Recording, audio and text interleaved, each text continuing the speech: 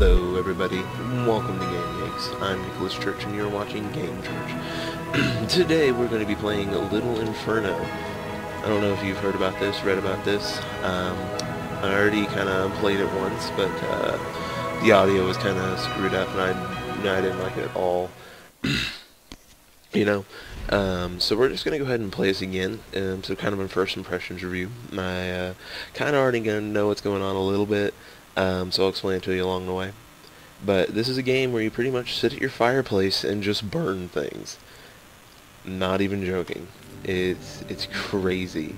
Yeah, and you get these letters every now and then, and they're just kind of silly.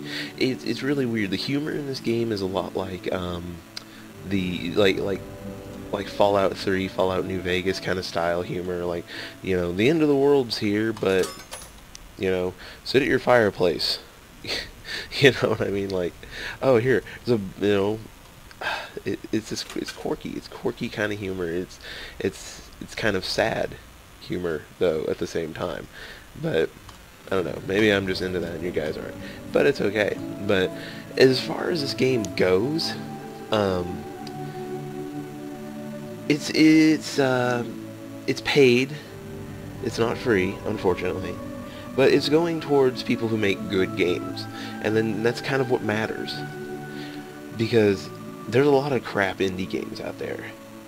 So, you know, shelling out a few bucks to give to a decent company, yeah, you know, I'm willing to do that. But you see, you start out with these catalogs, and they never really have, you know, too much in them to begin with. But then you can work your way down to the more stuff you burn, and it's pretty interesting. Like, you know, like you guys bought one thing, and then you go on to the next thing, and the next thing. Like, yeah, and then it's like the Tomorrow Corporation. It's kind of like the By and Large Corporation, you know, or something like that. It's just like how the world would react to the end of the world. You know that there'd be someone coming out on top of it.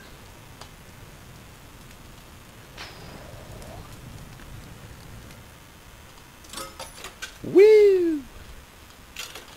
Alright, let's see. We got a Sleeping Idol. Another credit card. And more building blocks. That's all I need. And then you have to like wait for them to get shipped to you and everything. I have money. Shut up and take my money. Alright, let's see. We got credit cards, more building blocks. Let's build like a little thing over here. I got an idea. We'll see how high we can get this thing.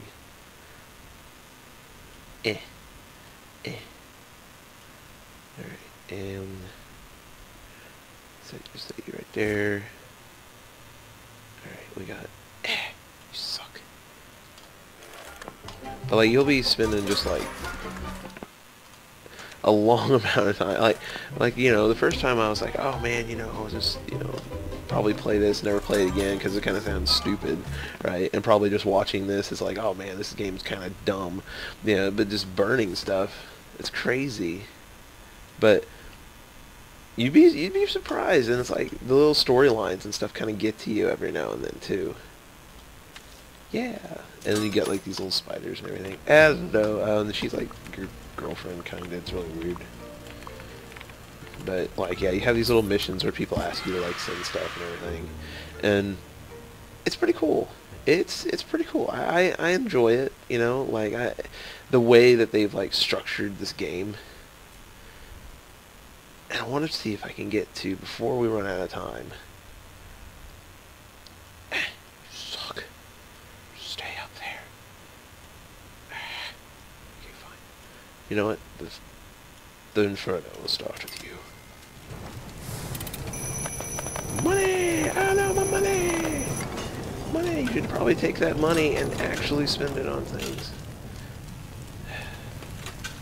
Yeah, we're like buying all this stuff with change, and then like actual money comes out. And it's like, oh no, just let it burn. Let it burn. Let's see, with some bricks. Some of that. Oh yeah, yeah. And this is actually I like this. Alright. And then, you know, you can only really have so many things. I guess it's kind of like, so it prevents you from building and clogging everything up. You know, I mean, that seems like that would be kind of a bad situation anyway. Alright, we had 3 batteries. Kids, anyone who's listening, never put a battery on a fire. Personal experience. Bad things happened. Alright, let's see. I'll set this like that. Yeah! Flamethrower! And like all of these things like have different little like things that they do. Like the batteries, you know, of course will blow up. The tiki like has a flamethrower attached to it. And like the further down you get, like the crazier they kind of get. Like here, like I don't know if any of you know, it's like with the popcorn, and then with the. All right, I'm gonna let that load, and then you get all these achievements, you know, and like these are the ones that you can get do like right now with the catalog that I have, and then. So, you know, like Bike Pirate, you know, obviously if you combine the two and burn them at the same time, they don't even have to be, honestly, in any certain order, it seems like. It's just if you burn those two, and I mean, most of the time, you know, you kind of get random achievements, you know, if you throw two things in at once. But, here, actually, I'll go grab the Pirate. I'll show you guys. And I mean, yeah, sure, this is kind of a less than impressions review, but it's a game that everyone should know about. You know, it's a game that you really haven't. Well, you know, I hadn't until, you know, recently. And then I was like, oh man, this game, you know, this would be great for Game Church. And then I actually ended up really enjoying it, you know. And I kind of wish that the audio didn't, like, wasn't just horrible. And trust me, it was, for the first recording. Because it was pretty funny. Probably funnier than this one. But this one's a little bit more informative. But the people who make this game are also the people that I found out later. See, there you go, achievement. Just burn around about the same time. The people who made this game are actually the people who make other games like Good. It was Good, but like that was like on all the consoles and everything, you know. And it was, you know, like they're still indie, but they're a little bit more known now, you know. They're like that good middle ground between, you know, indie and, you know, like an actual company. You know, when they're an actual company, they're just, you know, a little bit more popular, which is good. You don't have to be AAA to make great games, trust me. Alright. I'm trying to hurry this along so I can get to this little cool thing in here, and show you guys. But, yeah, I mean, there are just a ton of things to do. And I mean, each one of these things, well, probably from like here down, each one of them has their own like little quirky thing that they do. You know, if it's just from going from blowing up to like the sleeping idol, how he wakes up, to the flamethrower, you know, to this one here. I'll get this one too, that's cool. And, you know, all of these things have cool little things that they do. It's like, this kind of thing took a lot of time. And like that picture warps. It's pretty sad, actually.